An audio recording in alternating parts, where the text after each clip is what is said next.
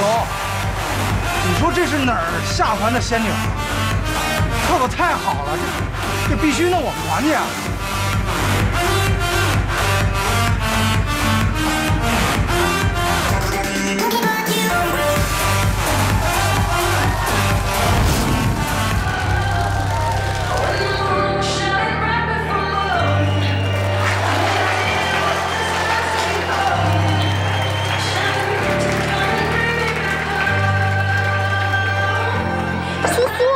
去哪儿啊？哎呀，苏苏，哎，方向不对，团长在那边呢。江湖危急，先跑路，待会儿再给你解释啊。哎，那我进团的事儿怎么办？那个，哎，要不你自己去跟团长打个招呼，我先闪人，一会儿联系，拜拜。哎。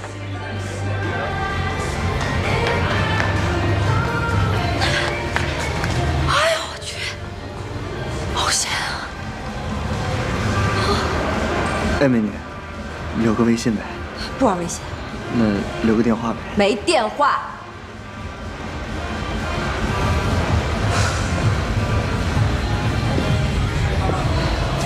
舞跳得不错。哎，我说你烦。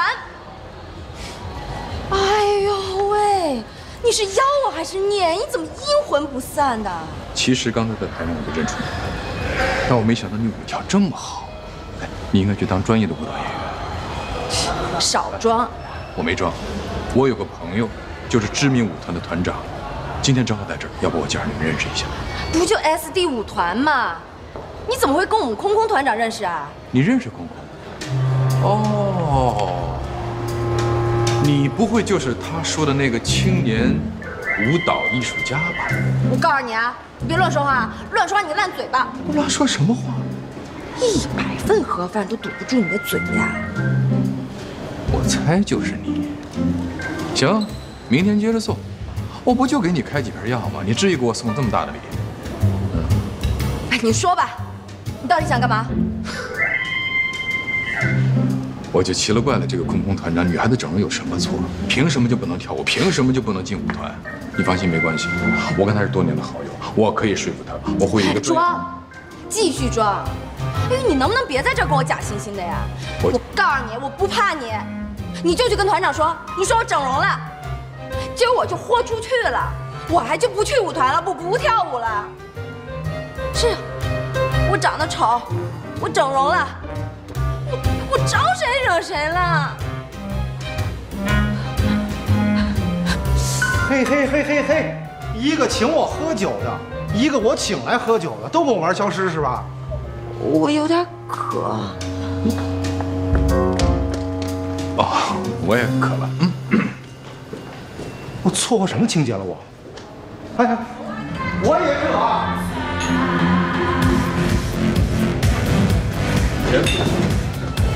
苏苏，你可回来了！我跟你说，我跟团长都说好了，明天我就去报道。从今以后，我们可以一起奋斗了。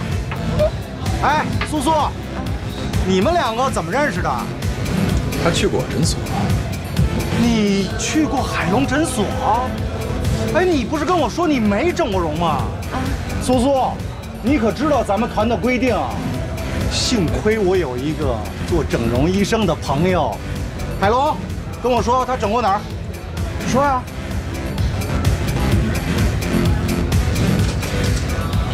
啊？哎，你不能喝。你给我啊！喝了别要你白吃。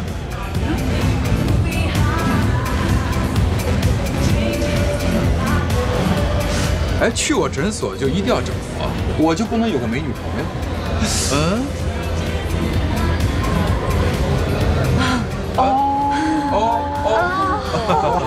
来，空空，祝贺你啊！祝贺你舞蹈团又招了2个大美女啊！来，干杯！干杯！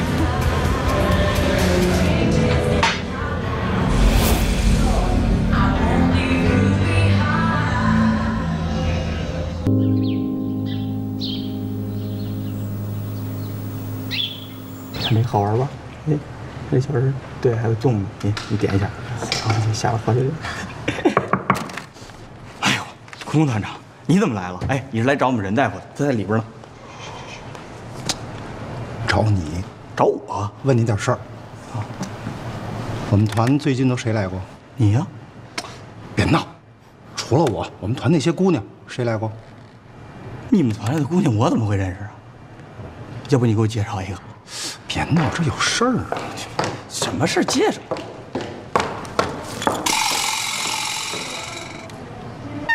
哼，没事。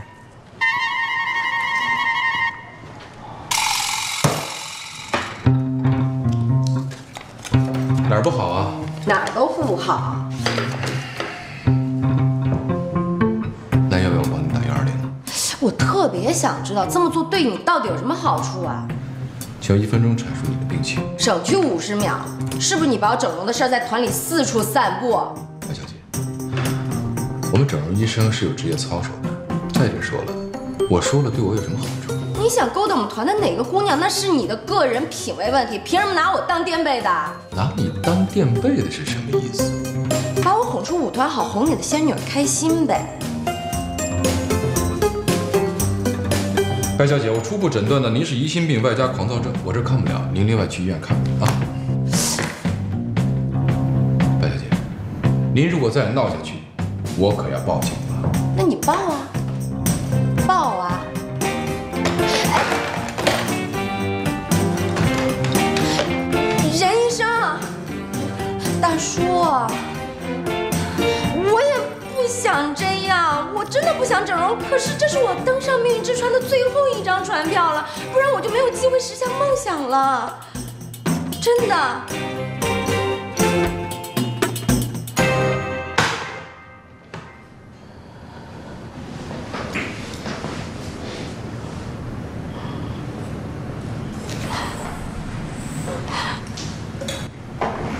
我是个孤儿，5岁那年被我爸领养，他把我当亲生女儿一样疼爱。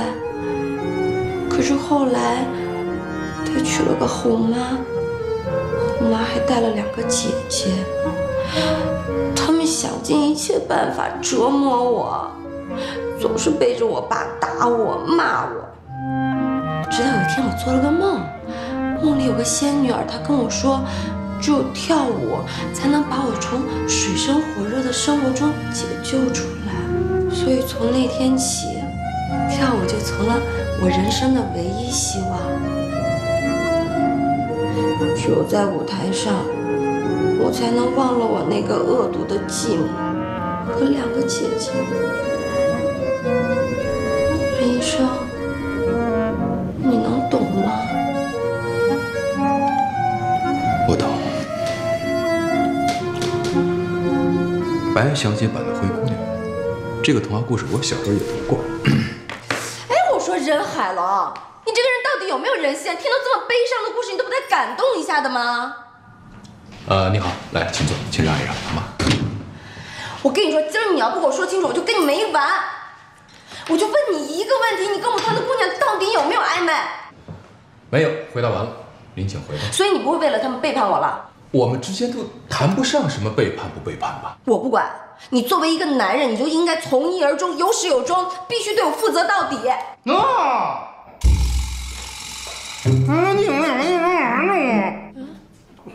你说什么？不是你们2个啊？团长，空空，一直背着我，瞒着我，合着伙骗我。说吧，你们俩是不是好上了？啊？我们好上了？对呀，就是你们。刚才我可听见了啊，什么从一而终，背叛，负责到底，是不是你们俩好上了？是，我们是好上了。这是我男朋友。还真好上了。哎呦呵，那行，你们俩亲一个。啊？这不是你男朋友吗？亲一口。亲一口。哦，亲一口。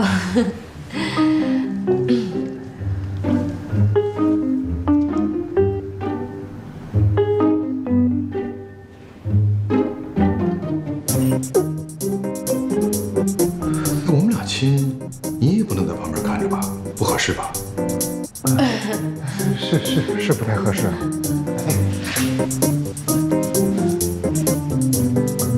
好，亲吧。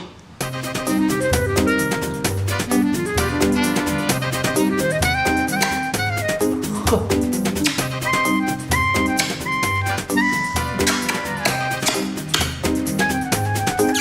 我挺使劲。够了吗？够。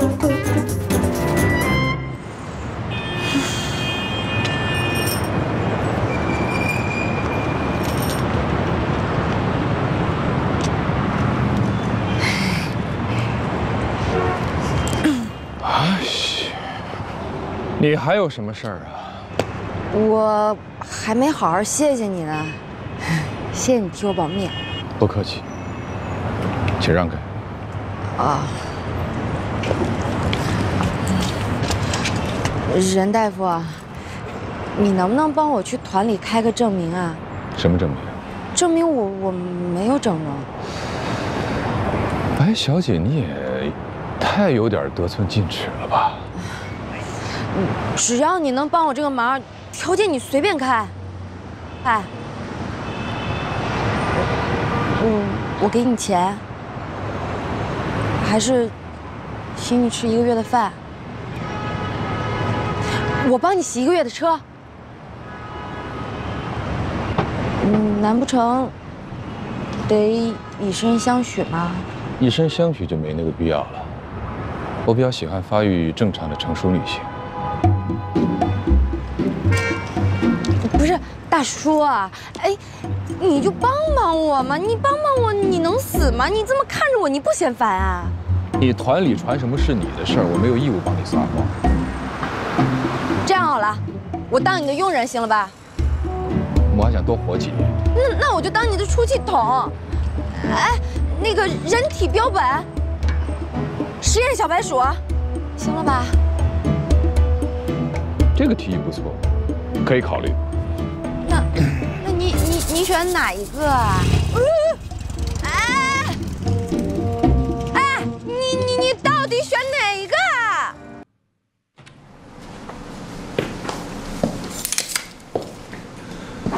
公元前6世纪，古希腊的数学家毕达哥拉斯发现了一个特别牛的定律，另一个哲学家柏拉图把它称为黄金分割。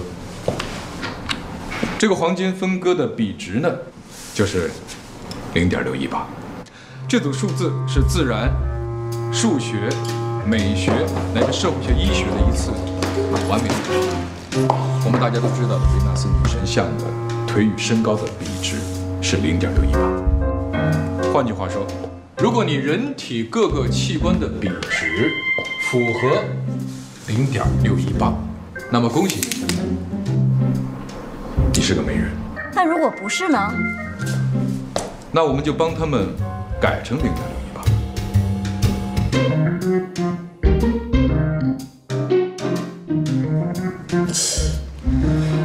就这么几个人还专门把我找过来，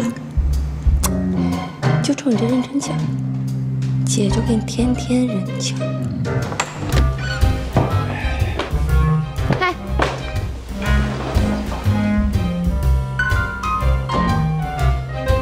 我走错了。回来，回来，你没走错。同学们，我来隆重的介绍一下啊，这位呢就是我们等了1个学期的志愿者白苏小姐，大家热烈欢迎一下。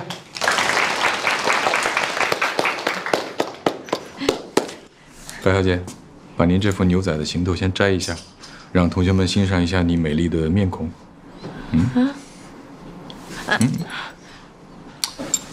白苏，我们今天这堂课呢，研究的是一组人体的美学数字，希望你做一些简单的配合。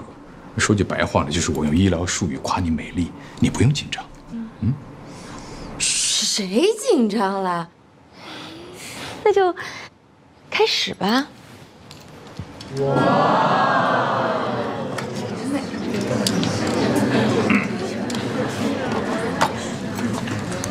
化妆卸了。凭什么？科学研究需要较高的真实度，这个是免洗的啊，专门给你准备的。还有卸妆棉。来。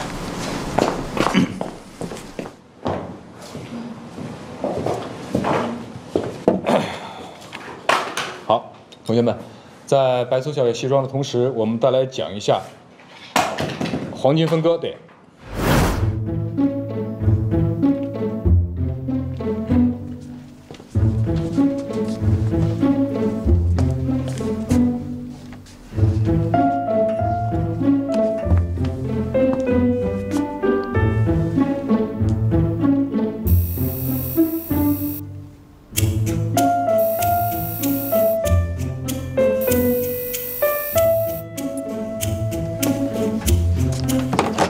同学们，一张具有吸引力的面孔，它的两眼瞳孔之间的距离一定不会超过两耳之间距离的一半。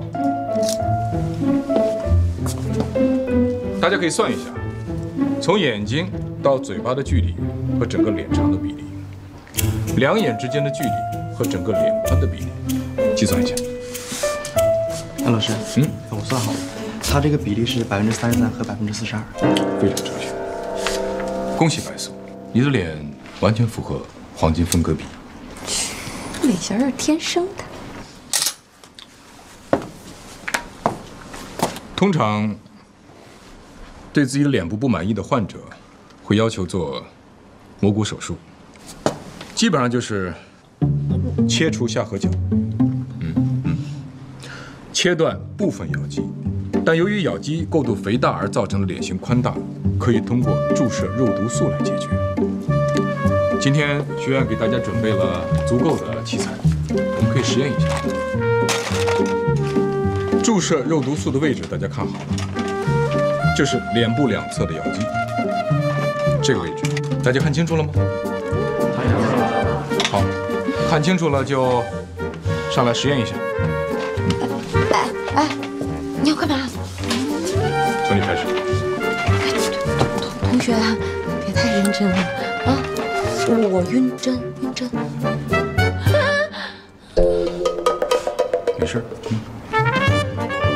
对，找准咬肌的位置。下一位。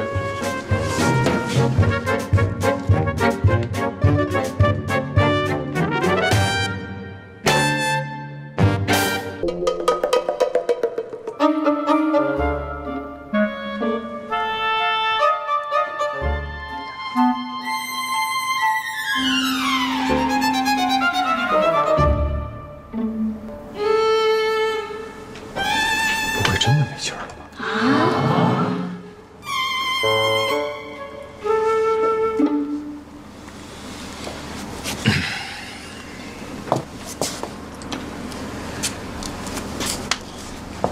同学们，面对死亡是一个医生的必修课。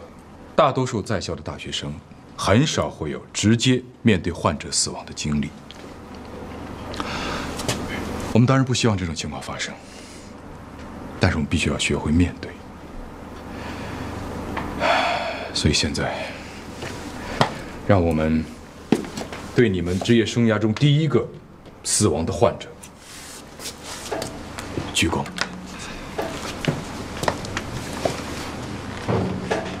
一鞠躬，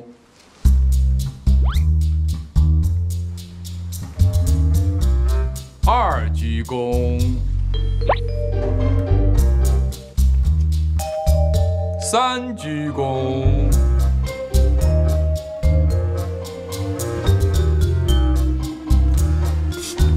他应该是自然猝死，和你们都没有关系。不过现在有一个地方非常的需要他。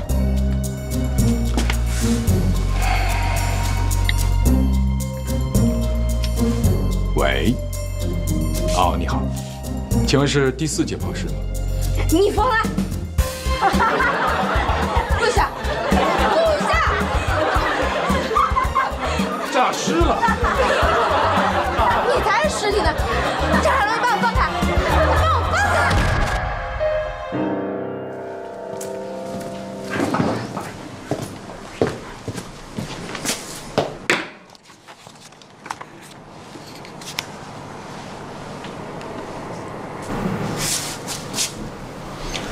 同学们，如果你们以后遇到这样的患者，你会给他什么样的建议？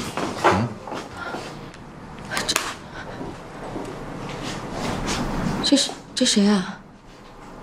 这我的患者。你的患者？任海伦。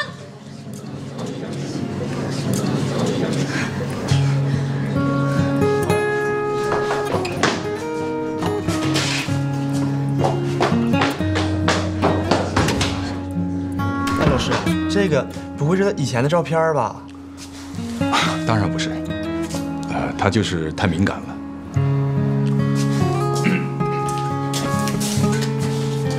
你跟白苏倒有什么关系啊？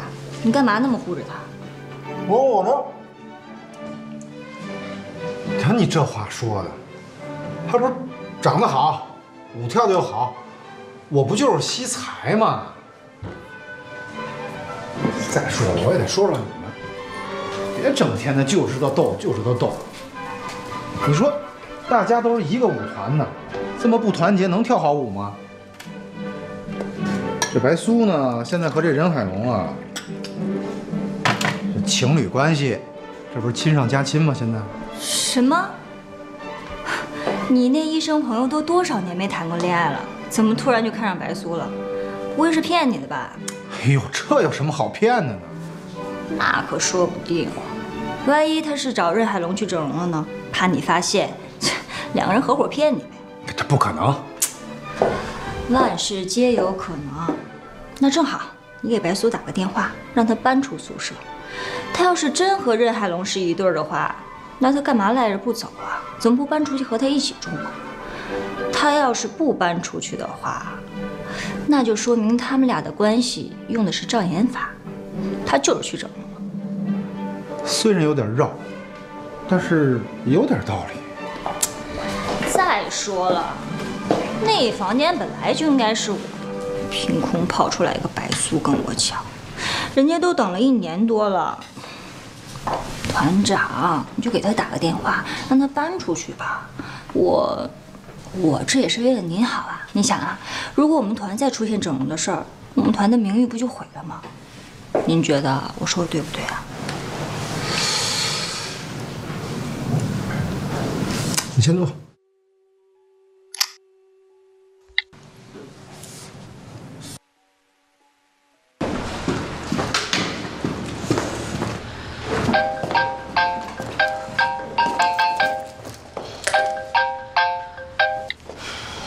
喂，团长，怎么了？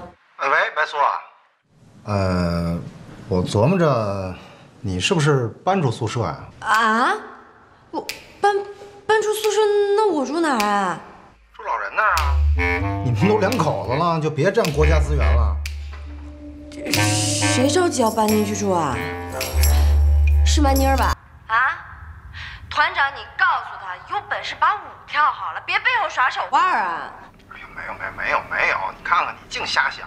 我这不是替你们着想吗？你说海龙多少年了，都是自己一个人，你呢又是我这知根知底的孩子，我当然是希望你们早日的修成正果啦。是我承认团里呢确实是需要一间房，你看你要跟老人呢没有这层关系，我绝对不让你搬。你现在有这关系了，你搬过去不是一举两得的事吗？我不想跟他住。为什么呀？你们不是情侣吗？难道你骗我的？你们俩要不是情侣，你干嘛老往老人的医院跑啊？去他那个医院不谈恋爱不就是整容吗？你要是整容了，就是欺骗我吗？你说吧，你有没有欺骗我？我当然没骗您啦。那没骗我就好嘛，就找个时间赶紧搬出去吧，是吧？啊，好，我知道了，我想想啊，我先挂了。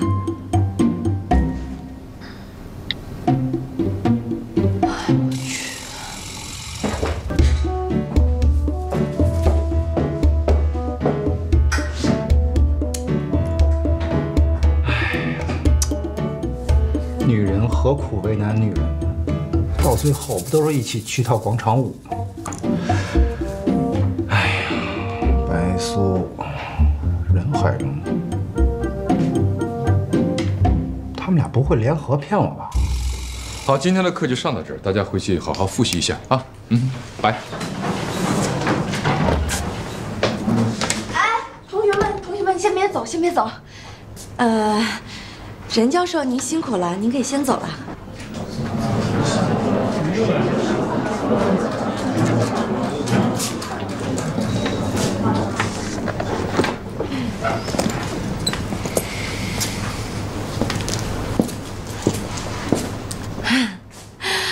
刚刚实在是不好意思啊，让大家见笑了。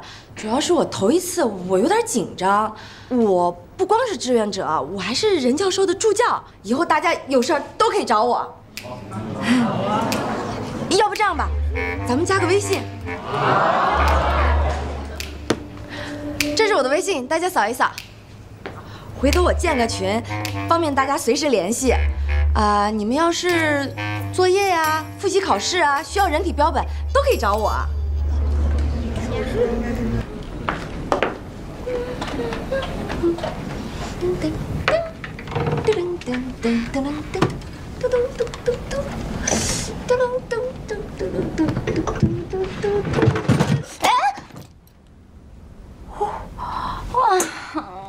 笨啊，笨死你算了。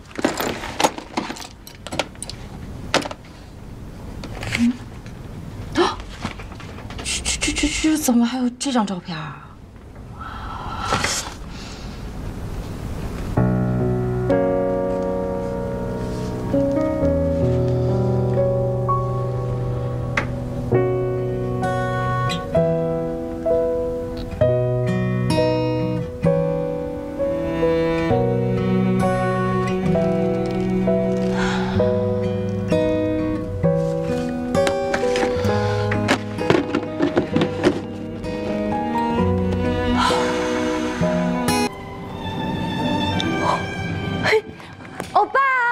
我在这儿呢，欧巴，你今儿好帅啊，抹了多少香油？哎，你看得见吗？这儿有点黑。您坐。别没话找话，找我什么事儿？您先喝点水。来，放那儿。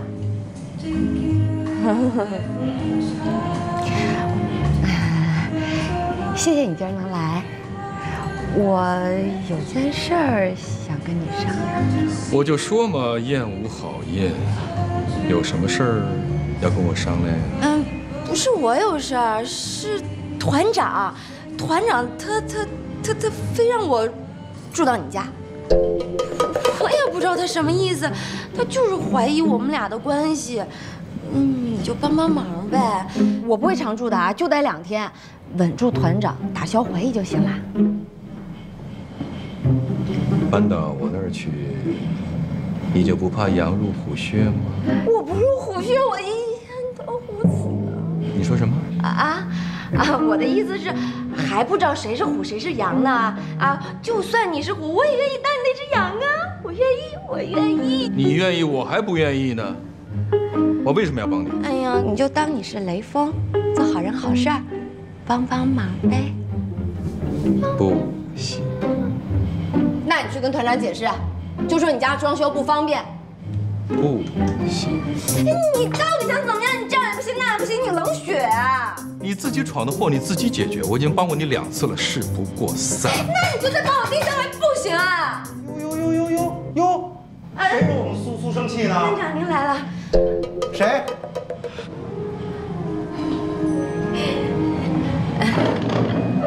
任海龙，你行，老牛吃嫩草啊你！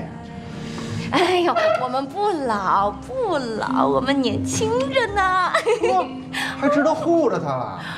我告诉你啊，这顿饭可不能苏苏请，必须你请。知道因为什么吗？你把我们团苏苏都给挖走了。行，干脆让苏苏搬你那儿去吧，正好给我们团解决一个住房名额。哎，这事儿我还跟苏苏商量过，苏同意了。你明天赶紧给他搬家去。好的。别顾虑什么，这不关系已经确定了吗？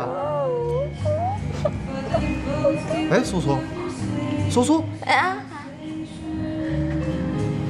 我怎么觉得你怕的呀？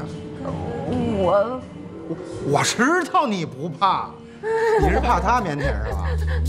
我还告诉你，他还真就不是个腼腆的人。行了，咱别光聊了，边吃边聊吧。服务员，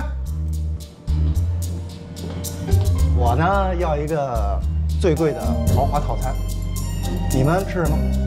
啊，给我亲爱的来份3分熟的牛排，岁数大，牙口不好。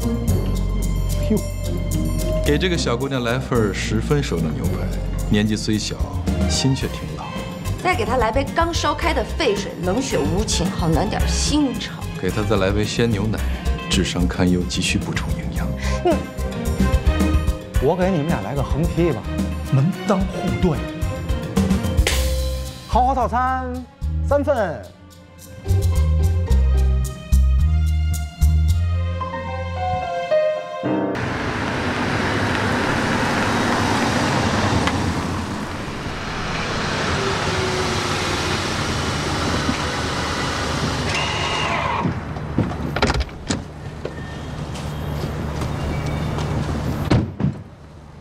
团长，哎，你带我来这儿干嘛呀？那个苏苏啊，千万别怪我没跟你打招呼就把你送到这儿来了。你看你跟海龙本来就是一对儿嘛，是吧？早晚得搬过来，只不过现在提前2天，正好用这2天时间交流一下感情。嗨，那也不用这么着急啊，我东西还没收拾呢。没事儿，我让海龙帮你搬啊。哎，苏苏，你就体谅体谅我嘛。团里的公寓实在是太紧张了，所以我就不送你进去了。那个，你一会儿进去之后啊，在窗口跟我打声招呼，哎，挥挥手，我就知道了啊。好，挺好的，大方，走走。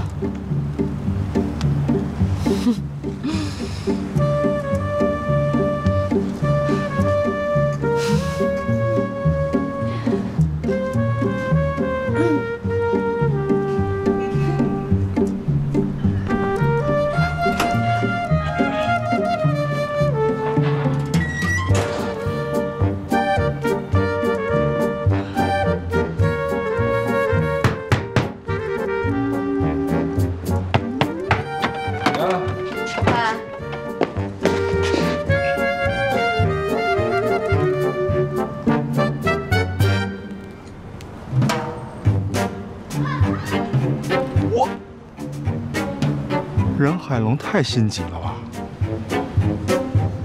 这得好好谢谢我。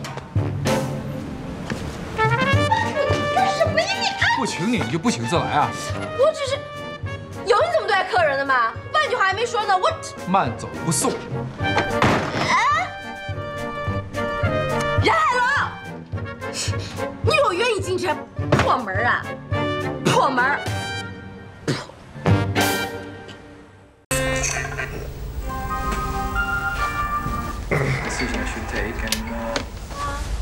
什么好朋友能帮你呀？我有朋友帮忙，你不愿意了？难道你让我等着你买彩票中大奖啊？你怎么还不睡觉？有人撑腰。睡不着。就我挣点钱，这都12点了啊！你明天不上班了？舞团最近选05，我压力可大了。我一想着这事儿我就睡不着。容易吗？现在挣了点业绩，就开心一下，怎么了？你挣的钱给谁了？哎，你干嘛关电视？我没看完呢。你现在需要好好休息，你都累了1天了。哎呀，你能不能别跟我爸是这么啰嗦啊？真烦。苏苏，你不好好休息，你明天哪有精力继续排练啊？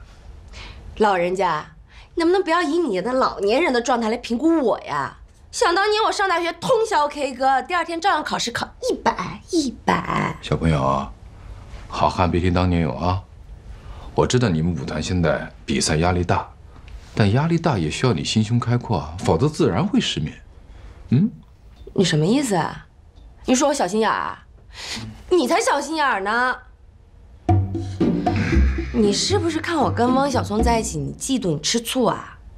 我还就爱跟他在一起，怎么着？怎么着？嫉怎么妒着？吃醋啊！就那个呆头呆脑的傻小子啊！他哪是我的对手？哎，赶紧的，赶紧回屋睡觉去啊！睡不睡觉是我的自由，你怎么那么爱管闲事儿啊？这是我的家啊，电视开关我说了算，你一没交电费，二没交房租，在这就得听我的。有什么了不起的呀？我还就不住这儿了，我现在要搬我爸那儿去住。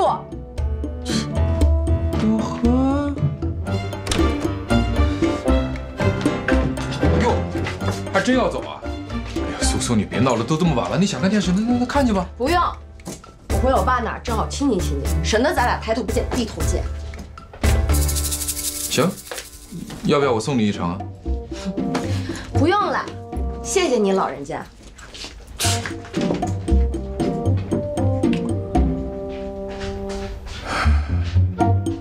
行，回去清静一下也好。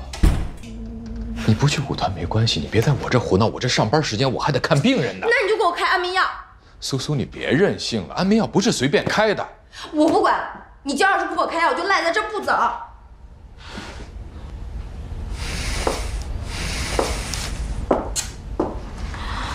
大叔，你就可怜可怜我吧。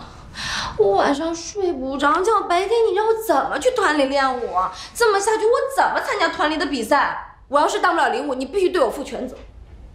你现在只是情绪焦虑引起的睡眠障碍。哎，你作为一名医生，你就不能同情同情我吗？我作为一名医生已经跟你说得很清楚了，你不用吃安眠药，你只要找到合适的方式放松下心情就可以了。哎，女孩子不都爱逛街吗？你现在去逛街买东西，晚上一定睡个好觉，真的。你试试。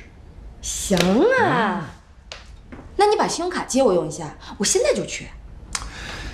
别胡闹了，行吗？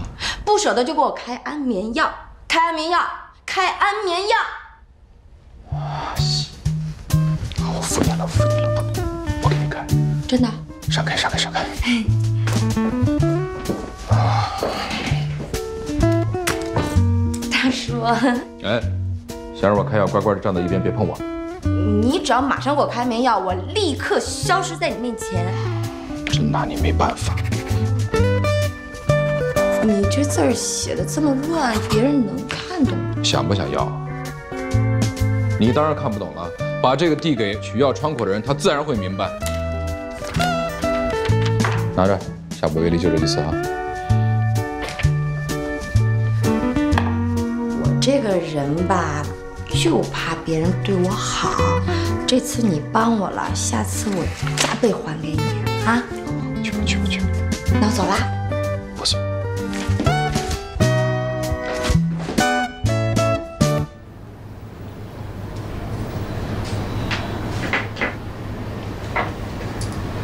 白苏是吧？哎，你的药。谢谢。哎，不客气。下一位。维生素 C， 不，等会儿，大夫，您给我开错药了，我要的是安眠药。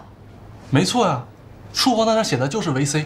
不可能，您再好好看看，这个大夫写的字儿有点乱。这样，你去问给你开药的医生去吧。好，核实一下。好，下一位。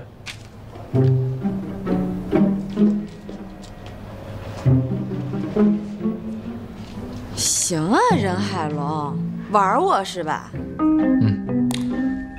恢复的不错，回去好好休息。谢谢您，医生。不客气啊，再见。再见。任海龙，你真是够了，你这样有意思吗？小点声，这是医院。什么小点声？你当我不识字？你给我开瓶维生素敷衍我。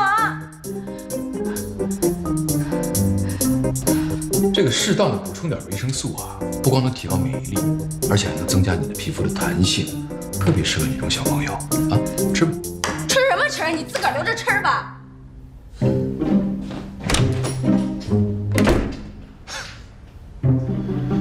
脾气真不小啊！来，你怎么来了？哎，苏苏，我是特意来给你道歉的，我真的不知道那人是一骗子，你别生我气行吗？嘿，你倒提醒我了，你不提这茬我都忘了。你不说那是你朋友吗？我就在他那儿睡了一觉，你知道他收了我多少钱吗？800块钱，我1个礼拜工资都没了。对不起，是我不好，那我赔给你行吗？不用，我吃一堑长一智，算我倒霉。为什么还带着花来啊？这是送给你的。行吧，我就原谅你了，收了你的心意。不过这红玫瑰代表爱情，你连花你都送错。其实我，你什么呀？别说你喜欢我啊！开什么玩笑？我就是喜欢你。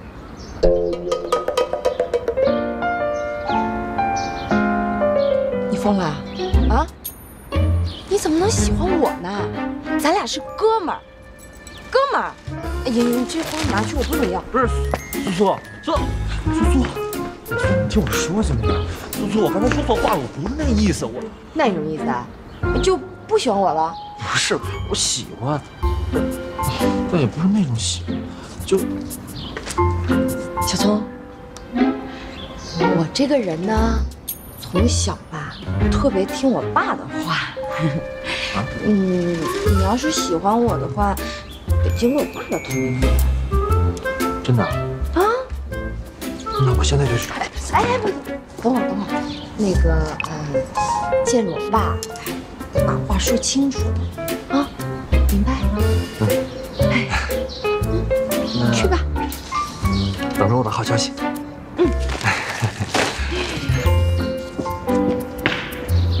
加油啊！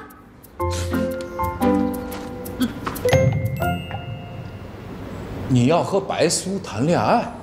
对啊，叔叔，我真的特别喜欢苏苏，您就答应我吧，行吗？你跟他谈恋爱，那关我什么事儿？苏苏跟我说了，她是一个特别孝顺的女孩，她必须要她爸爸同意才能跟我在一起，所以那你就找他爸去吧。您不就是他爸吗？爸，对，我是他爸爸。但是聪聪啊，我们家呢是个开明的家庭，从小，苏苏好多事都自己做主，感情方面的事情，我更不能替她做主。哎呀，叔叔，您放心，即使我跟苏苏在一块好了，您在她心里的位置，没有任何人能够代替。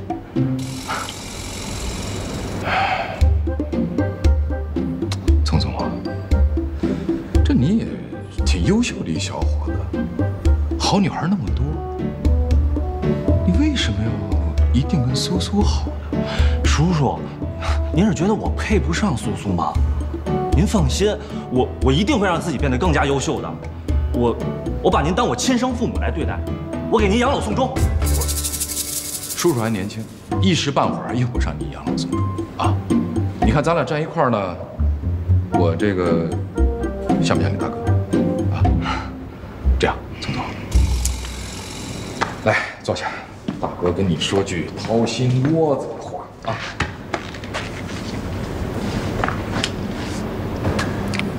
中国有句老话叫“门当户对”，你知道吗？知道，特别有道理。你看，你是叼着金钥匙长大的，我们家苏苏呢，胡同里长大的。你们两个从小的生活环境、受的教育、吃的、穿的、用的生活习惯全都不一样。将来如果在一起生活，难免会有摩擦。这强扭的瓜一定不会甜的。叔叔，可是这些对我来说根本就不叫问题呀。那凯特王妃还是贫民家的女孩呢。咱中国人能不聊英国人的事儿吗？啊，凯特王妃那是个特例，那不是普遍规律。而且最重要的是，这说什么？算了，这确实不能跟你说，这是我们家最隐私的事儿。叔叔，您就跟我说吧。哎呀，聪聪啊，叔叔也是看你真的是好小伙啊，真是为你好。叔叔今天跟你掏心窝子吧。哎，大叔，我们走了啊。拜拜。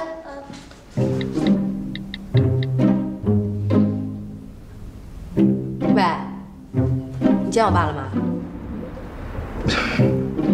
见过了。哎，我爸同意我们俩在一块了。苏苏，我之前跟你说的那些话，可能是我太冲动了。要不，我们的事先放一放吧。放一放？什么意思啊？他跟你说什么了？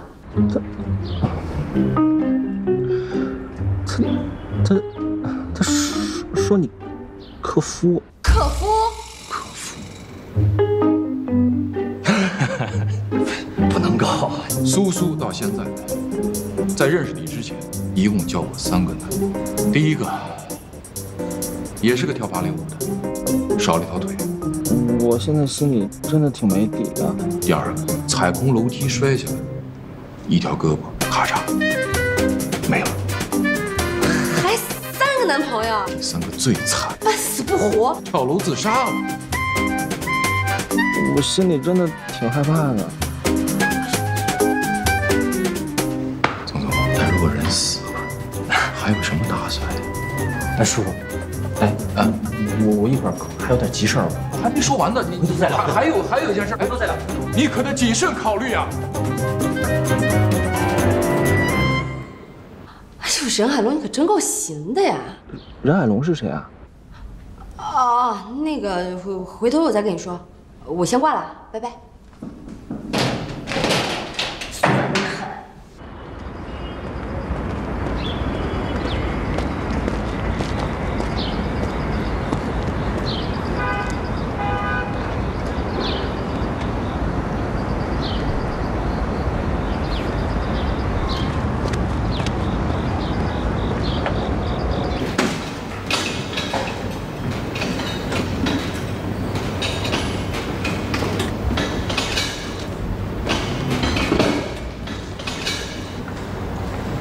哎，哥们儿，任海龙在哪儿啊？哦，里边了。啊，谢谢。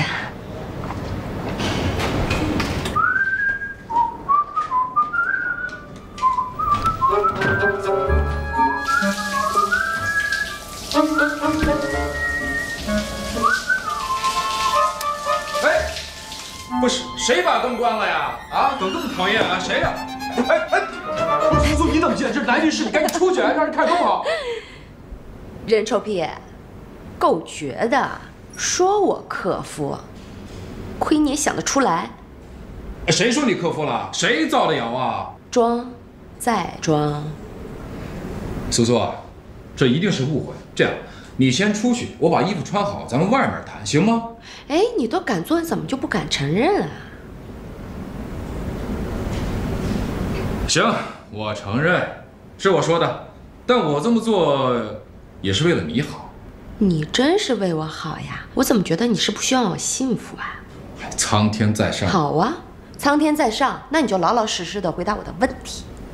你问吧，我一定老实回答。你为什么不喜欢我跟王小聪在一块儿啊？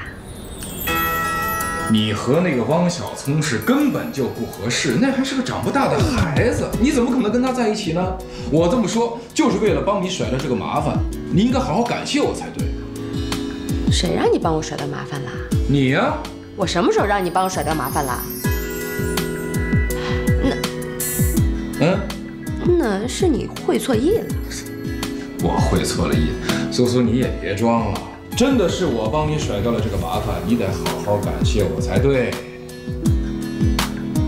怎么，被我说中了吧？哎，你干嘛？你没进来啊？哎，你是不是因为喜欢我，才故意整走汪小聪的？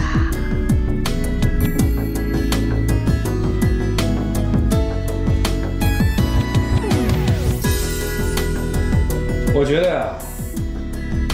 你也会错意，是吗？想清楚了再说啊。我想得很清楚，你想听实话吗？想啊，我听着呢。那我就实话实说，任某绝无此意。行吧，那你就好好在里面洗吧。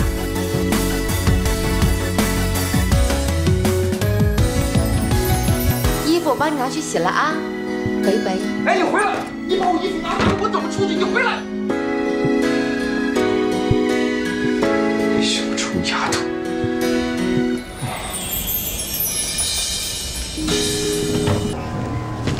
这个病是白看的是？我看一下。早。刘医生，道了。哎，好的。哎，小李，一会儿把昨天下午的客户资料送到我这。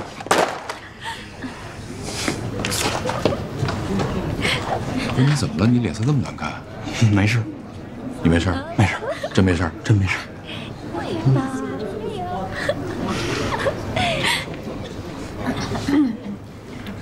乖乖的都。真是看不出来啊，这就是啊。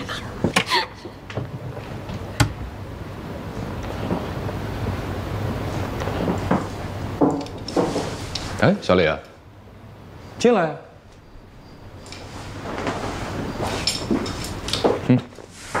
我来吧，小李，你今天怎么了？怎么那么反常？你见我紧张什么呀？没紧张。今天大家为什么看我眼神那么奇怪呀？嘀嘀咕咕的，是在议论我吗？有吗？没有啊。没有。行，你忙去。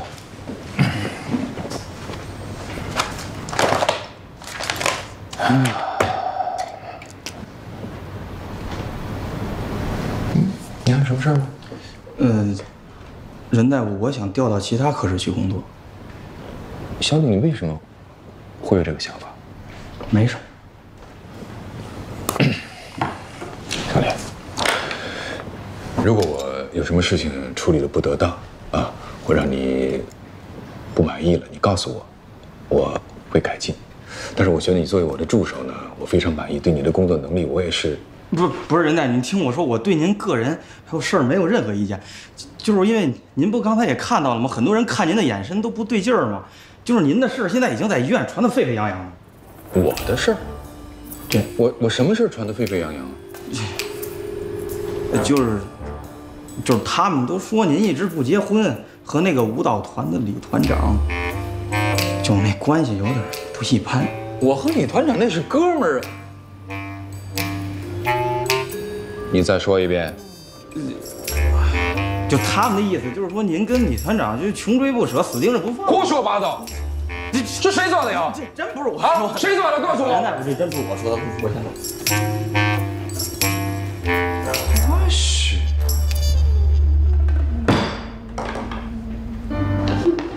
就是要给他造谣，他不一样也给我造谣吗？扯平了。苏苏啊，你可别玩太过了。不会，就得折腾他，逼着他跟我表白。你说他怎么就不能直接跟你表白呢？装呗，我倒要看他能装多久。你呀，万一把他气出个病可就不好了。反正他是医生，气出病了自己救自己。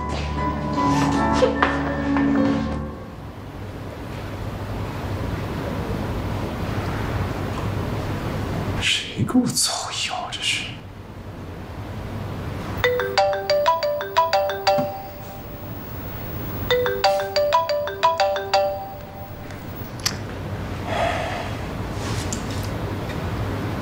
喂，任大夫。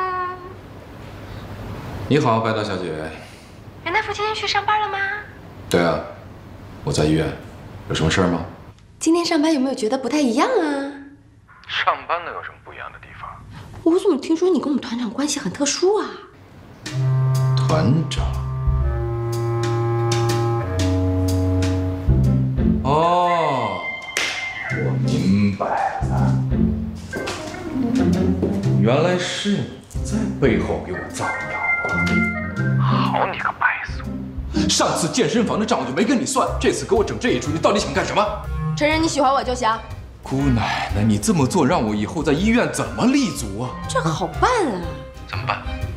只要你领着我去你们医院，宣布我是你的女朋友，谣言不就不攻自破了吗？白道小姐，我求你放过我吧，好吗？你现在赶紧到医院来给我澄清这个谣言。想得美！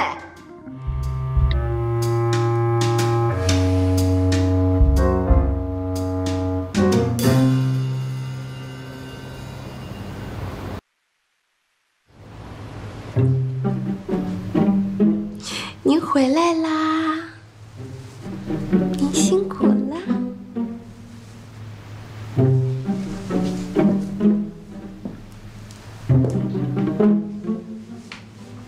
你没事吧？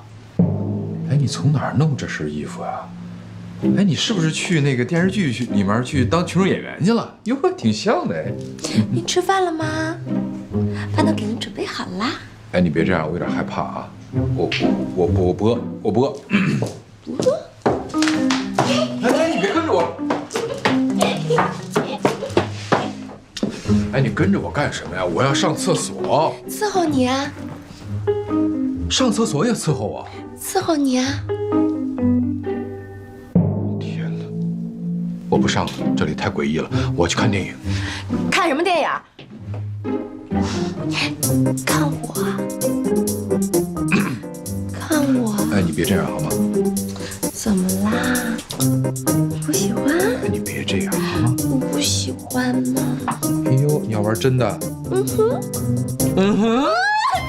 你干什么？我干什么你不知道吗？这不就是你想要的结果吗？我不过是省略了中间的步骤而已。来吧。没劲。哎，你站住！怎么还没玩够吗？我没准备好呢。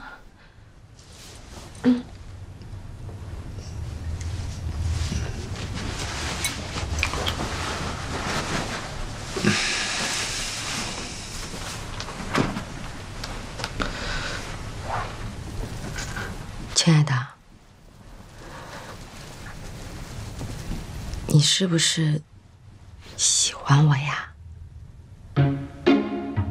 这个玩游戏呢，要讲究一个规则和过程。如果过早的把底牌露出来，还怎么能愉快的往下继续玩耍呢？嗯，玩游戏不是吗？你自己玩吧。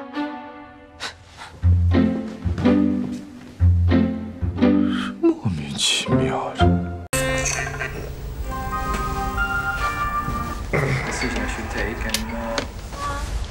什么好朋友能帮你呀？我有朋友帮忙，你不愿意吗？难道你让我等着你买彩票中大奖啊？你怎么还不睡觉？有人撑腰。睡不着。我挣点钱。这都12点了啊！你明天不上班了？舞团最近选领舞，我压力可大了。我一想着这事儿，我就睡不着。容易吗？现在挣了点业绩，就开心一下，怎么了？你挣的钱给谁了？哎，你干嘛关电视？我没看完呢。你现在需要好好休息，你都累了一天了。哎呀，你能不能别跟我爸是这么啰嗦啊？真烦。苏苏，你不好好休息，你明天哪有精力继续排练啊？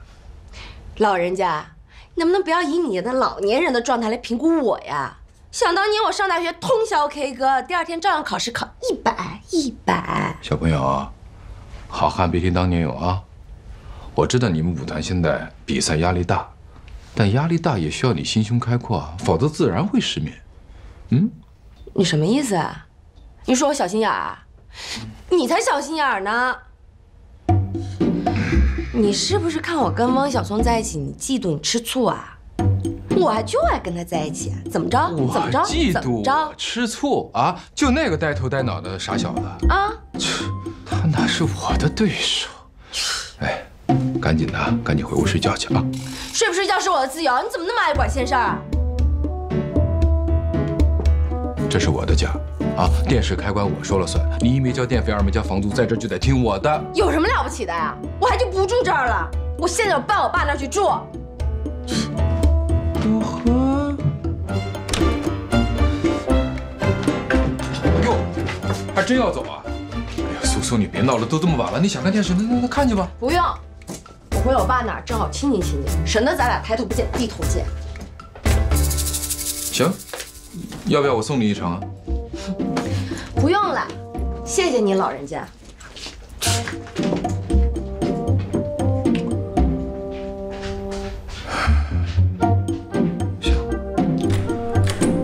回去清静一下也好。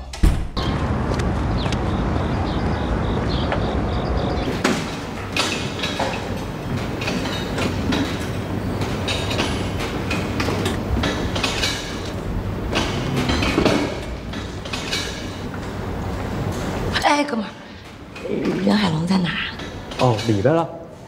谢谢。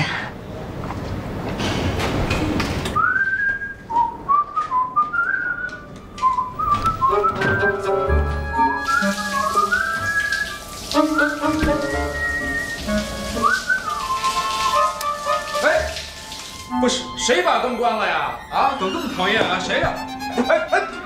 苏苏，你怎么进来？这是男浴室，你赶紧出去，让人看灯好。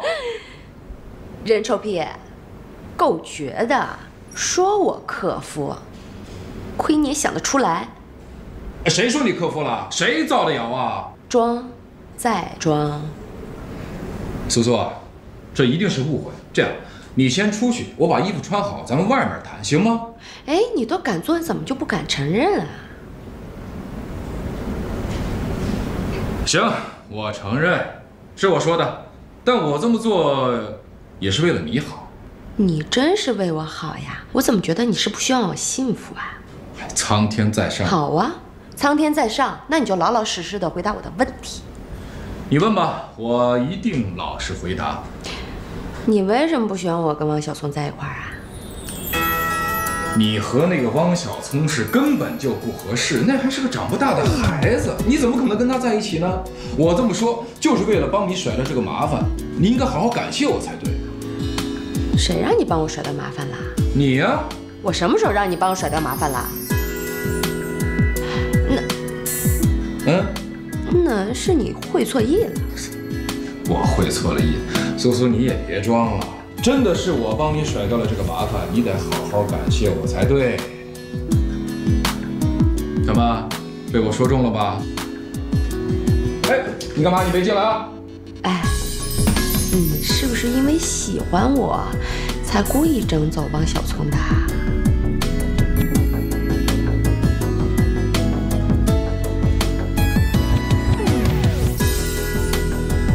我觉得呀。你也会错意，是吗？想清楚了再说啊。我想得很清楚，你想听实话吗？想啊，我听着呢。那我就实话实说，任某绝无此意。行吧，那你就好好在里面洗吧。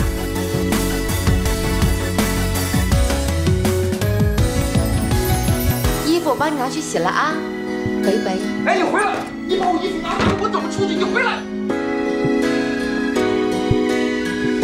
小臭丫头！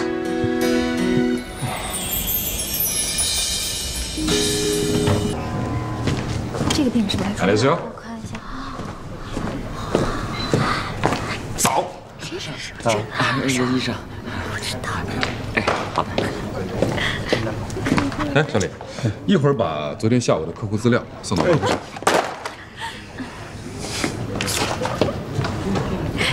不是你怎么了？你脸色那么难看？没事。你没事？没事。真没事？真没事。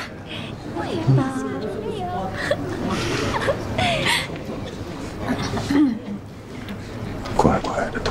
真是看不出来啊！这就是啊。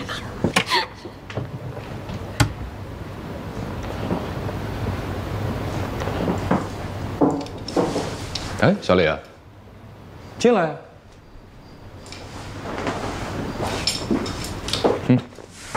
我来吧，小李，你今天怎么了？怎么那么反常？你见我紧张什么呀？没紧张。今天大家为什么看我眼神那么奇怪呀？嘀嘀咕咕的，是在议论我吗？有吗？没有啊。没有。行，你忙去。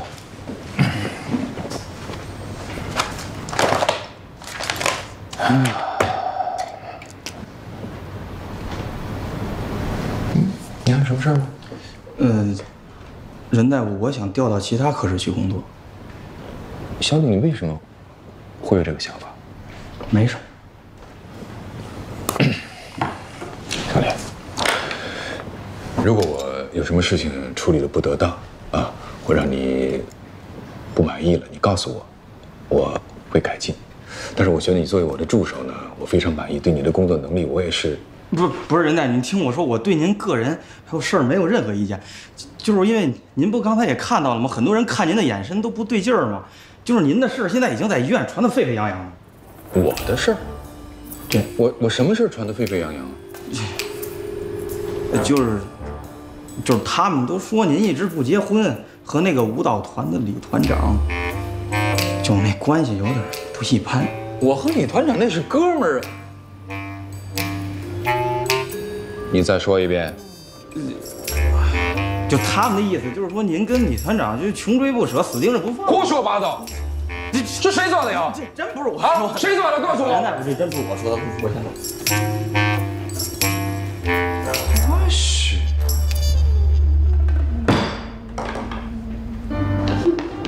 就是要给他造谣，他不一样也给我造谣吗？扯平了。苏苏啊，你可别玩太过了。不会，就得折腾他，逼着他跟我表白。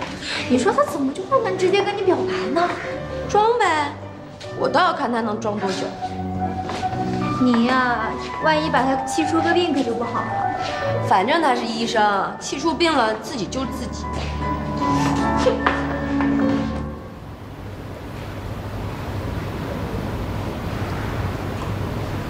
谁给我造谣？这是。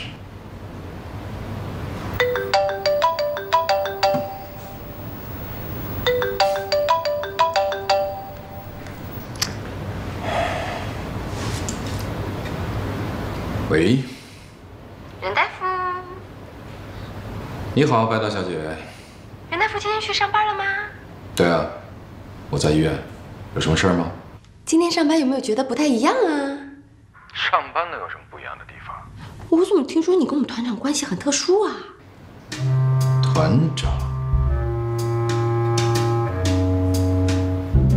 哦，我明白了。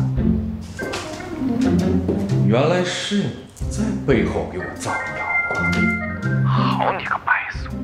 上次健身房的账我就没跟你算，这次给我整这一出，你到底想干什么？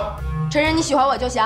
姑奶奶，你这么做让我以后在医院怎么立足啊？这好办啊！怎么办？只要你领着我去你们医院，宣布我是你的女朋友，谣言不就不攻自破了吗？白道小姐，我求你放过我吧，好吗？你现在赶紧到医院来给我澄清这个谣言。想得美！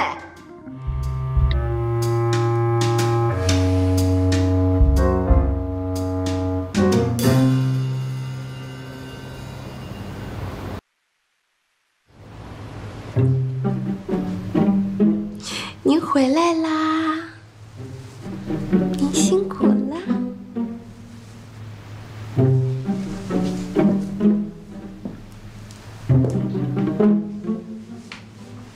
你没事吧？哎，你从哪儿弄这身衣服呀？哎，你是不是去那个电视剧里面去当群众演员去了？哟，挺像的哎。您吃饭了吗？饭都给您准备好啦。哎，你别这样，我有点害怕啊。我不饿。不饿？哎，你别跟着我。哎，你跟着我干什么呀？我要上厕所。伺候你啊。上厕所也伺候我？伺候你啊。天哪，我不上了，这里太诡异了，我要去看电影。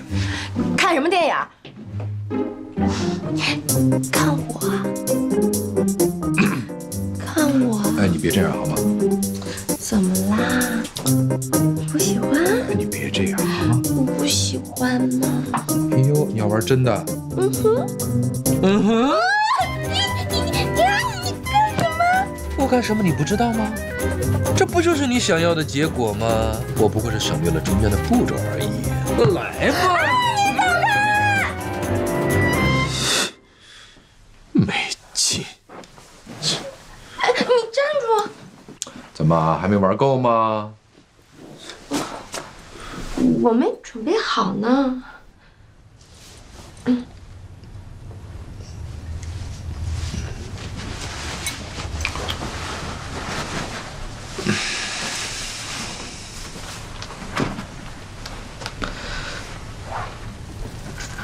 亲爱的，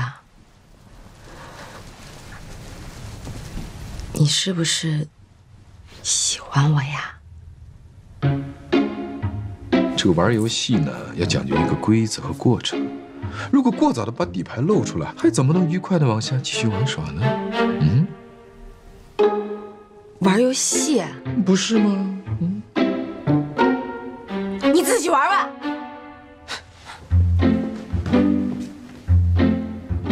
莫名其妙的。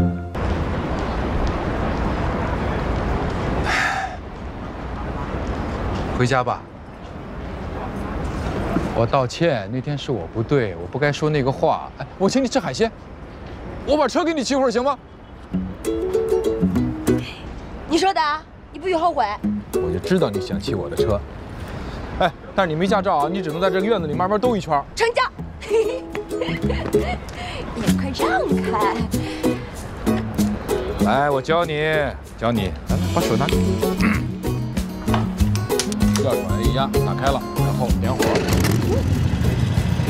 这是离合，这是刹车，这是档，这是后刹。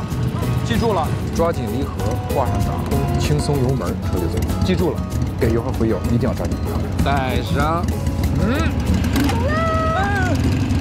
哎，踩刹车！苏苏，苏苏。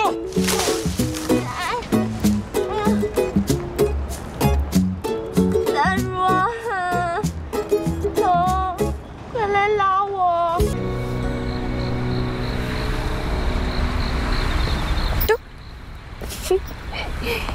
大叔，今天都怪我，把你的宝贝给撞了。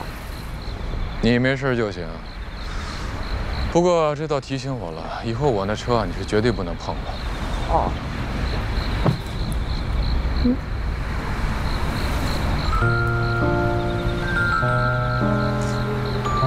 你要干嘛？别动。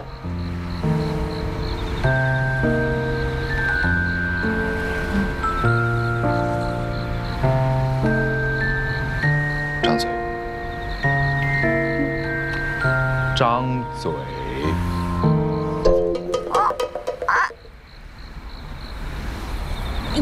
我的脸没事儿。有没有事我说了算。哎呀，行了吧，没事儿。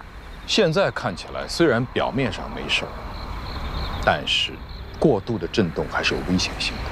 其实你跳舞有几个动作幅度特别大，我每次说你都不听，所以从明天起休息1个礼拜。哎，那怎么行啊？你不是不知道跳舞对我有多重要？那脸就不重要了吗？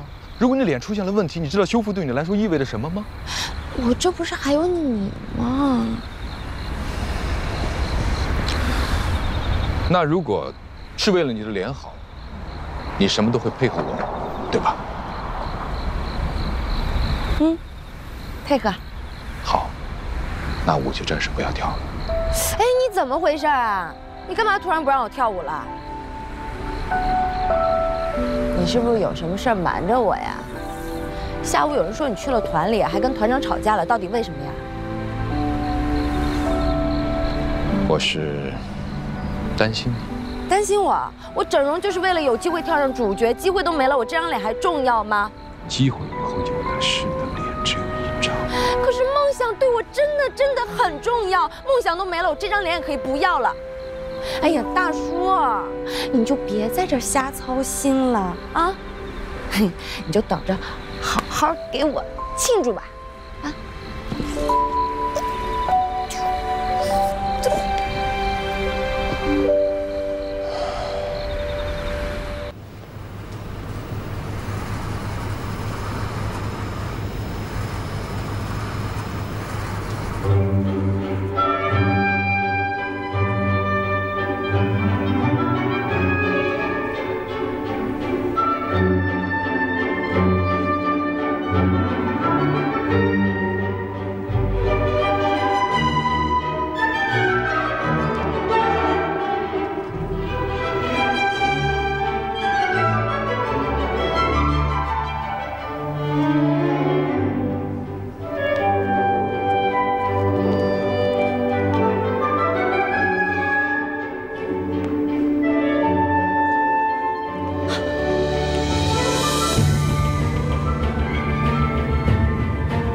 今天状态不太对，可能血有问题吧。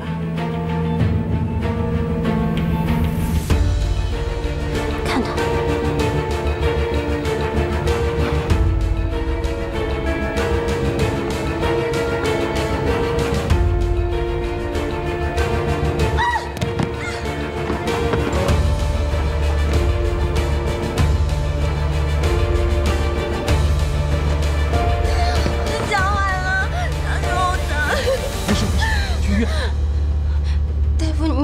你轻点儿。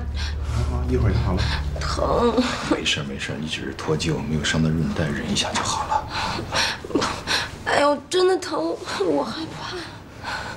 没事，哎，你要怕，咬我的手。啊，别怕啊，大夫。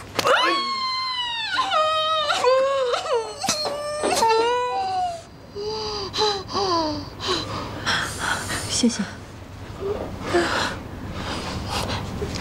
疼吗？不疼。我疼。没事儿，等会儿你开点药，回去抹抹就好了。就是这段时间不要让这个脚受力，啊。好的，谢谢大夫啊。不客气。哎，任医生，我有话要跟你说，麻烦你出来一下。姐，你老是待在这儿。没事，你躺一会儿，我马上回来啊。听话。任医生，我刚刚看到你特别紧张，苏苏，我想你们应该不仅是医患关系吧？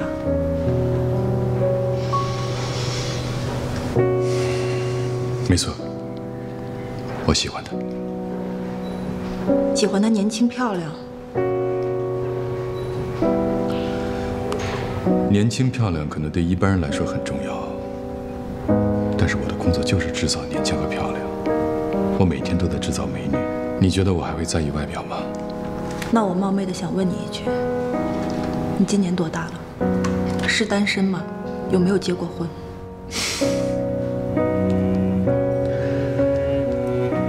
我今年42岁，单身，未婚。我比苏苏是大20岁，但是我觉得在爱情里面，年龄的差距并不重要，重要的是两个人之间是否有默契。苏苏的年轻和活力给了我积极的影响，而我的阅历和成熟也可以给她理解和包容。有的时候年轻呢可能会做出冲动的选择，但是我这个年纪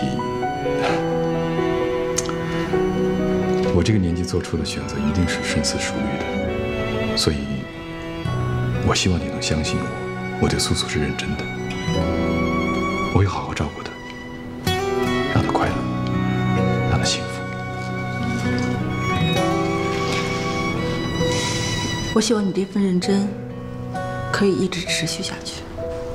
谢谢，我一定会做到。药好了，哪位是家属？过来取一下。啊，给我吧，我去吧。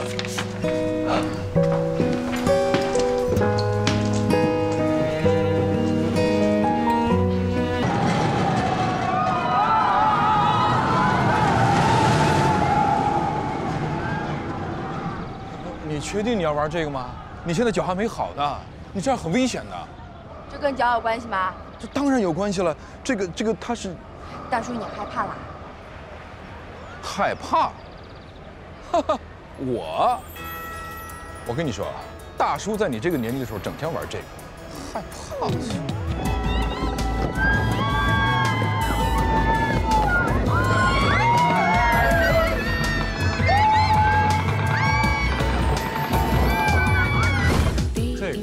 小孩玩的，一点都不刺激。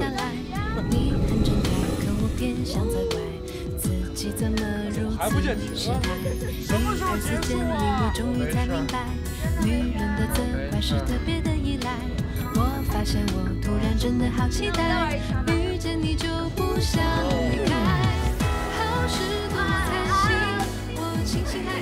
哎，大叔，我们去玩那个激流勇进吧。啊？那个你玩不了吧？我玩不了，你是不是累了？我不累，这才哪到哪儿啊？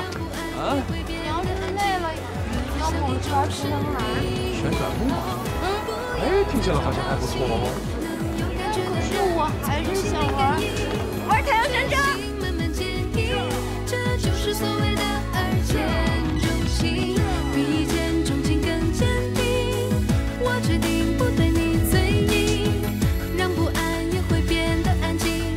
缘分是交给我的使命，是交给我的使命。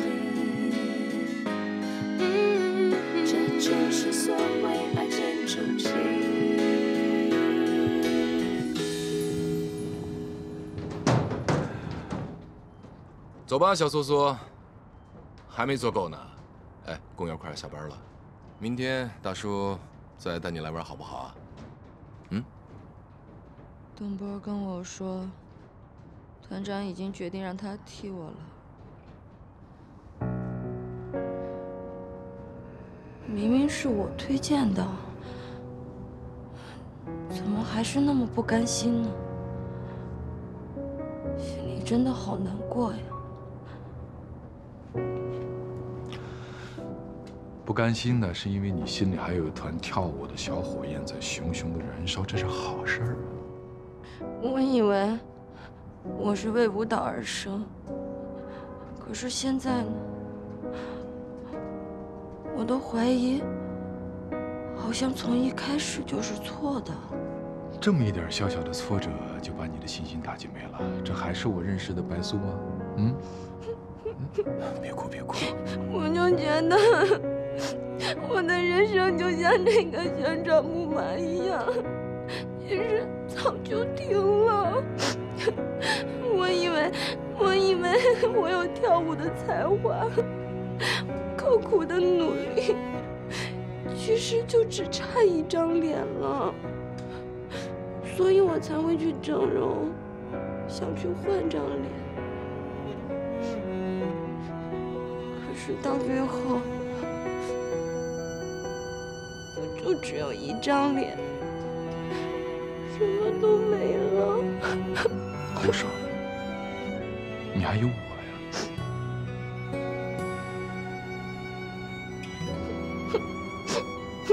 大叔，你是真的喜欢我吗？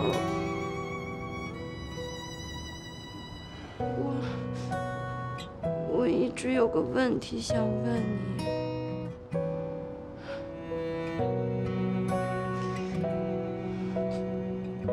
你真的不介意我整容吗？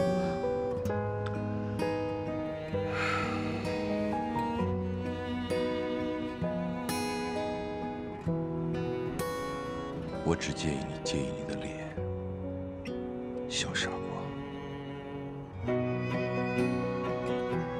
亲爱的白苏小姐，欢迎你试乘人海龙2.0版豪华型人肉木马。从现在开始，这台木马为你24小时准备着，你不喊停，它就不会停。来吧，你上马。来，来上。走了。